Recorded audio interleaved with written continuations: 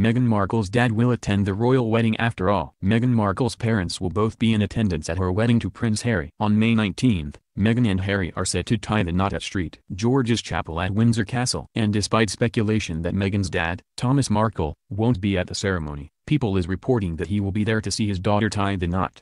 This news comes shortly after a letter, written to Prince Harry by Meghan's half-brother Thomas Markle Jr., was published by In Touch. As more time passes to your royal wedding, it became very clear that this is the biggest mistake in royal wedding history, Thomas Jr. writes in the letter. Meghan Markle is obviously not the right woman for you. But despite Thomas Jr.'s claim in the letter that Meghan didn't invite her own family to the wedding, it seems that her dad will be at the ceremony in just a few short weeks.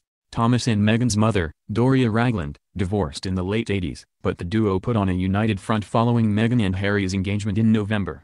We are incredibly happy for Meghan and Harry. Our daughter has always been a kind and loving person. To see her union with Harry, who shares the same qualities, is a source of great joy for us as parents, Thomas and Doria said in a joint statement, issued by Clarence House on November 27. We wish them a lifetime of happiness and are very excited for their future together. It was just a month ago that Meghan's dad was spotted reading the book Images of Britain, a pictorial journey through history. The book contains a section about his daughter's wedding location, Windsor Castle, so maybe he was reading up on St. George's Chapel before heading to England for the ceremony. Will you be watching on May 19th? Sound off in the comments.